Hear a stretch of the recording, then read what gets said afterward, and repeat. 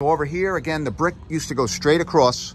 We opened up a 6-foot section in this wall from floor to ceiling, created the framing. It's a cantilever. And what you're looking at here is about 2 feet sticking out, but the framing goes 4 feet inside the first floor to create the cantilever.